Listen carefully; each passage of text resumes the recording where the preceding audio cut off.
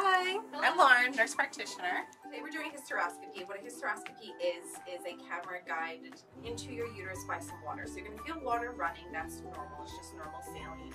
And that's going to open up your uterus, and the camera is going to help us be able to visualize inside your uterus anything that would prevent a baby from being able to implant to the lining.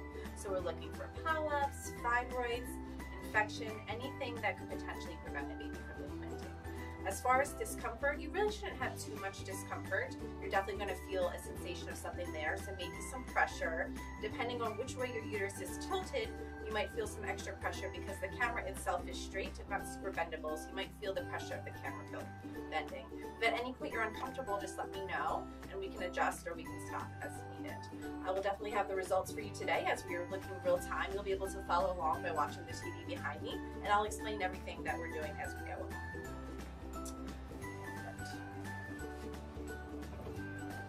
First, I'm going to have you scooch down all the way to the end of the exam table so that your bottom's hanging off. I'm just going to get my gloves on.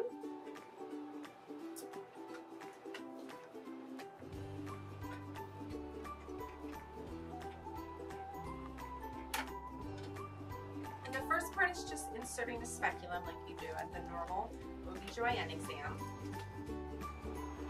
So when you're at the end of the table, you're just going to drop your knees down to the side. You're going to feel my hand touch your leg. You're going to feel my hand slide down. You're going to feel pressure with my fingers, and then you're going to feel pressure with the speculum. A little bit more pressure here as we locate your cervix.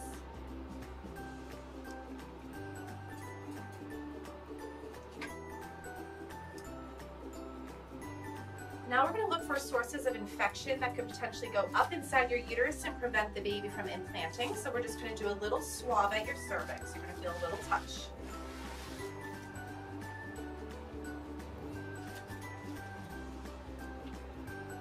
The next thing that we're going to do is just clean your cervix so that way we don't introduce any bacteria from the outside into your uterus.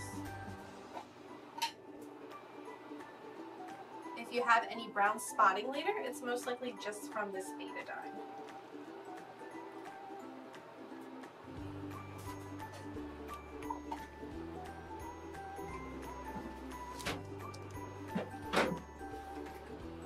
Alright, so the next thing we're going to do is just get the machine ready here.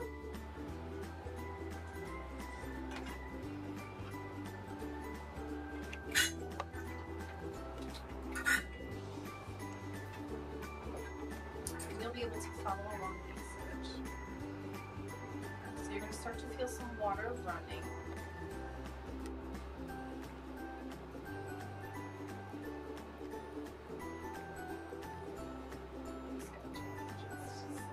Here.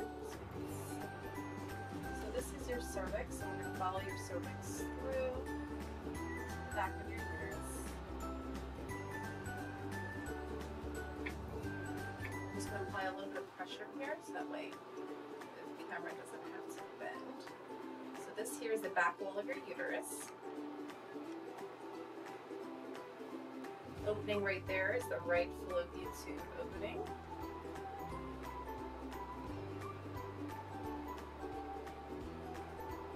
And down there is the opening to the left fallopian tube. I don't see anything abnormal in the sense of anything that would prevent the baby from implanting. And that's it. That's all there is to it. So we're going to remove the speculum. You might feel some water draining down, and then we'll give you a pad to use for the rest of the day in case you have any water leakage. You can go ahead and slide back. And that's it.